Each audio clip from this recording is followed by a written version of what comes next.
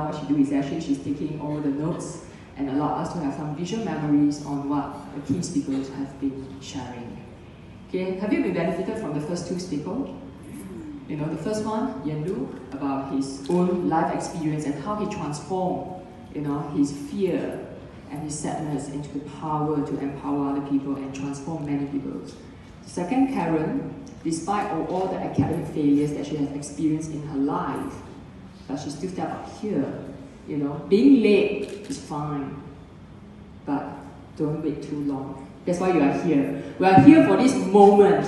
This moment is I would like to welcome our keynote speaker, Selena, right?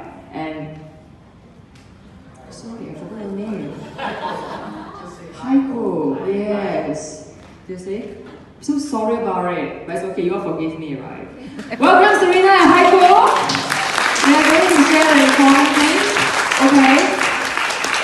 For those who are taking pictures of the deck, of the PowerPoints, you can hashtag release fear of failure in Instagram, Facebook. I repeat, hashtag release fear of failure. And I would like to leave the maximum time to them. These are the wonderful people whereby they have 2 decades of helping people in releasing fear and channel that become an energy to transform lives.